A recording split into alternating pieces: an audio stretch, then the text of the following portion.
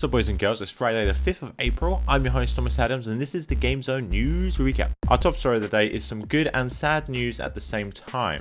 With the recent news that LucasArts has been shut down by Disney looming over us, there is some light over the horizon that comes in the form of the source code for Star Wars Jedi Academy and Outcast being released.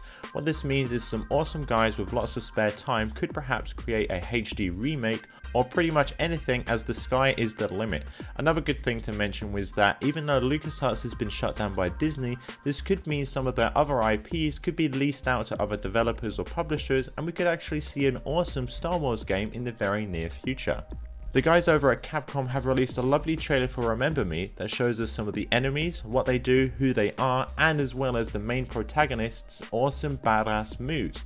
Now I must say that this game has really started to pique my interest and I cannot wait to see how it turns out, and of course go Capcom, as we love to see new IP enter the gaming industry. During this year's April Fools, Ubisoft did a little trailer for Far Cry 3 Blood Dragon that we all thought would be fake. However, it would appear that it seems to be a real thing, as a bunch of screenshots have been released and they've also added a description of this DLC game, I don't know what it's going to be, on their website. While this could be a new DLC, or maybe they just really are extending their April Fool's joke to last forever, the screenshots do look pretty cool and they actually remind me of Saints Row 3 for some odd reason.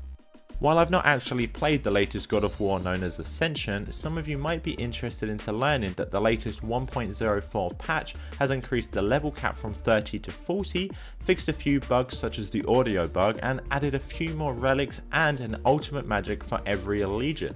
Remember that you can check out the latest news on www.gamezone.com. I have been your sexy voiced host Thomas Adams and this has been the News Recap.